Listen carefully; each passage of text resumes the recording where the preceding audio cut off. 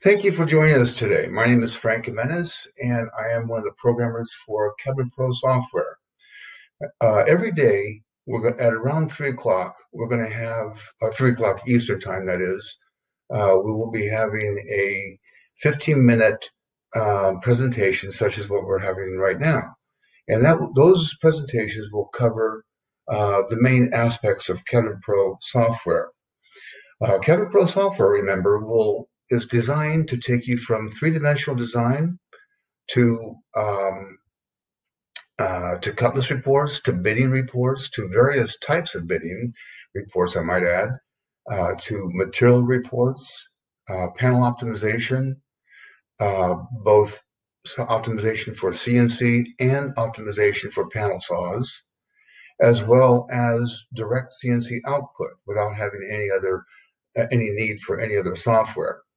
So today we will be covering design with a short video, and then after the video is finished, we'll be coming back to the program itself to show you some other aspects of design. Make sure that you write down any questions that you might have in the chat section. And as we all know, individual one-on-one correspondence and discussion is always better than what we're doing right now, which is just a virtual presentation of some sort. So feel free to give us a telephone call to discuss your specific needs, and also to schedule a personalized demo for what you would require, not just a generalized demo of what you're about to see. So let's go ahead and look. Mentioned in either inches or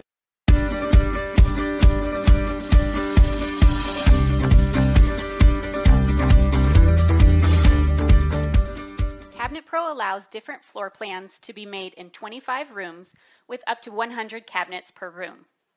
You can dimension the floor plan by simply pressing the Dimension button, where the floor plan will be dimensioned in either inches or millimeters.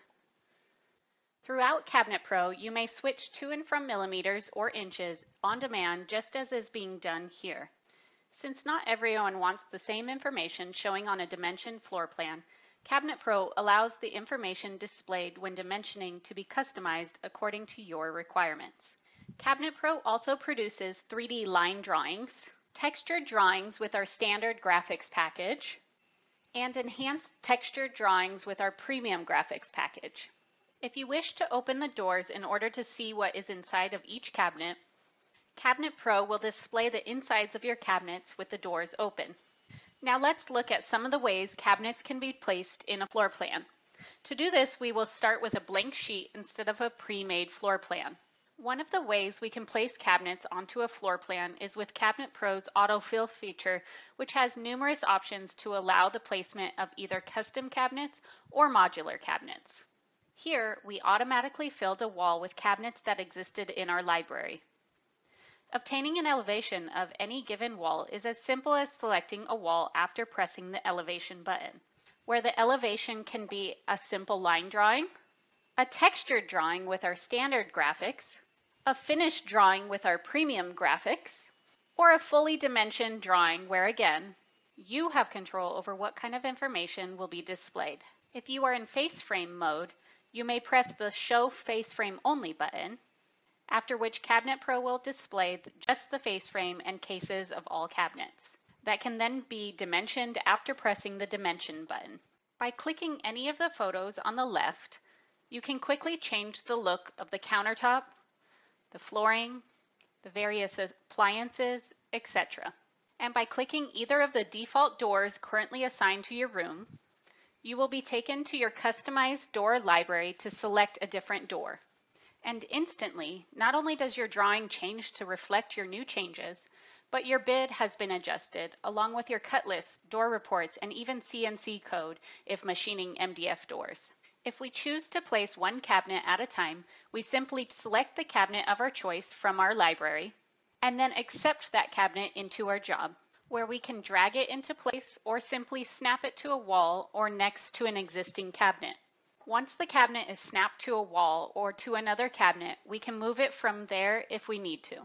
Placing another cabinet next to our base unit is done the same way. For example, we can select a drawer bank and snap it to the right side of our base unit. If we are in face frame mode, then the ends of the face frames are snapped together. If we are in frameless mode, then the sides are snapped together. We can tilt the drawing in any direction we wish, zoom in to a particular portion of the drawing, or spin the drawing for easy viewing. We can join individual cabinets so that they are under a single face frame. Let's join the two modular cabinets we just placed. Here we have chosen two modular cabinets to join as one. And when Cabinet Pro takes us to the cabinet editor to further modify this cabinet, we will find that the entire cabinet is behind a single face frame. To view just the face frame, click the face frame icon. This will show just the face frame, the widths of each stile and rail, and the opening dimensions. When we are finished editing our newly joined cabinet, we may click the OK button to place it back onto our floor plan. It is important to understand that not only has the cut list changed dramatically during this process of joining two modular cabinets, but the CNC code required to machine and process the parts to this cabinet is already done. Once finished, you can email your drawings with captions and notes to your customer as a PDF file for their approval. When your customer sees the rendering that shows exactly what they want, not only will they be impressed with your professionalism, but in addition, there won't be any surprises when you have finished installing their new cabinet.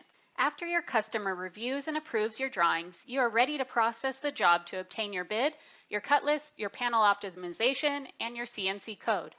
This efficiency, accuracy, precision, and speed with which Cabinet Pro processes a job from start to finish is why your profits will be dramatically increased, and is also why Cabinet Pro is simply powerful.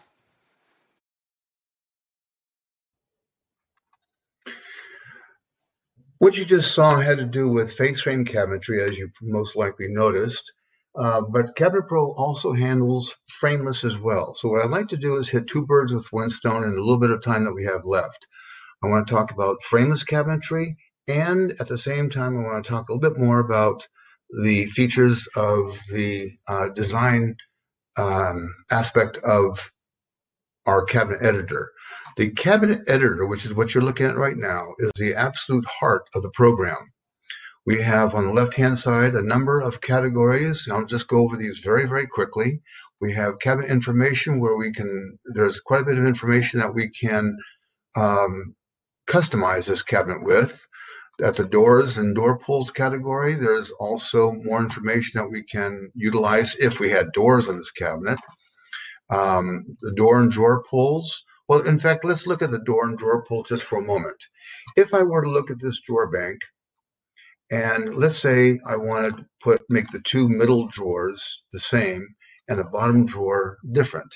Let's say I want to make the bottom drawer 8 inches. I hit apply. The program will figure out based upon the reveals and the space we have left, what the drawers and the drawer boxes and the drawer fronts, what those dimensions should be. Now, if I were to look at this cabinet, and if I looked at the right side of this cabinet, I'll take a wire view so we can see the drawers inside. You'll notice that the drawer lengths are all the same. And if I were to look at the machining for that particular side,